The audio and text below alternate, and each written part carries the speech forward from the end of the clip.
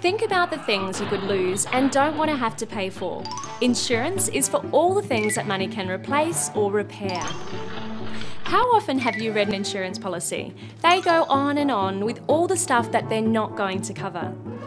It's important to understand what your insurance company is and isn't covering, and that your policy is in plain English so you know exactly what you're signing up for. It's too late after a thief steals your car, or if you get sick when you're overseas, to find out that the loss was excluded in the fine print. Nobody wants insurance, but everyone needs it.